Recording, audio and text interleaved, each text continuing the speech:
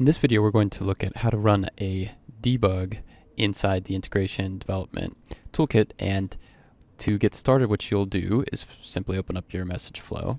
And then, if you haven't already deployed it, you of course need to deploy it in our environment. So mine's already deployed. So I'm going to do is I'm going to right click on this and delete it. And to deploy it, first of all, we need to go to that message flow. And we have to see inside the our independent resources, if we have a bar file there, to deploy it, what you would do is you go to your bar file and you drag it on top of this is your integration node, this is your integration server, drop it on top of the integration server. That will deploy it.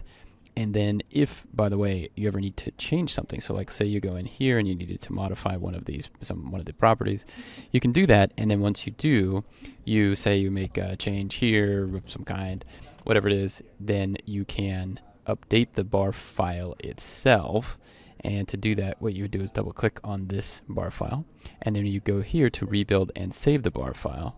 Yes, and then you click on OK. And what that's going to do essentially is update the deployed bar file, which is a really nice way to update something in your flow without redeploying, and that way you'll save some time. So now let's go back to our message flow, and from here we need to basically go down to the integration node, go beneath it to the server, then right click and click on launch debugger.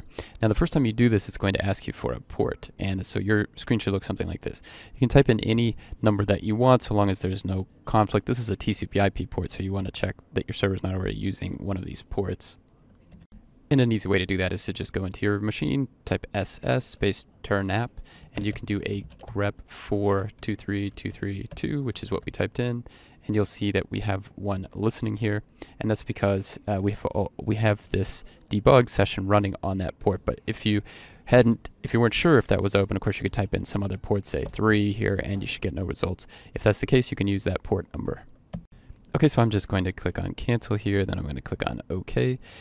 Eclipse will ask if you want to open up the debug perspective. For now, I'm going to click on no.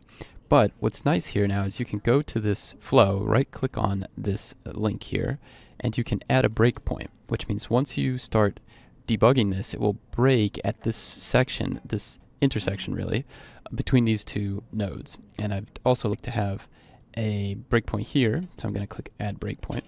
And now what's interesting is that if you open up RFHUtil and you click on write queue, so this is the in queue here on the left, this is my MQ input.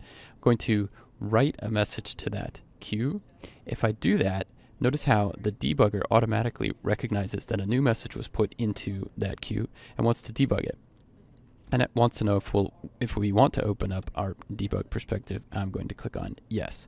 And when you do that, notice what you can see here. You can get an interactive view, like you would expect from a debugger, of the message. And so you can see its properties, you can see its MQMD, you can see its XML NSC, you get all this really great information. And right now we're at that first breakpoint. So if you want to go to the next breakpoint, and by the way, you can see where you're at if you click here under the message flow, right? So this is essentially what we were looking at in the other perspective on our integration development perspective.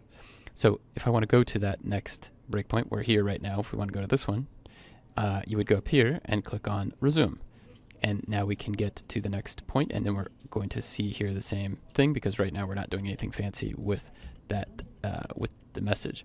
But there you go, and you can see all these great details. And it's also nice because you get this kind of string representation of all the content in your whatever you've clicked on, especially here in the XML NSC part of the message. So one of the problems you're going to run into here is that you won't see anything in this section down here where it says source not found. So click on add and then select the message flow container and then select your project source. So now when you click on OK, you'll see all of the you'll see your message flow, and you'll see the current breakpoint that you're working on. So as you move from breakpoint to breakpoint, you'll see exactly where you're at, and your variables tab will reflect that point in the execution.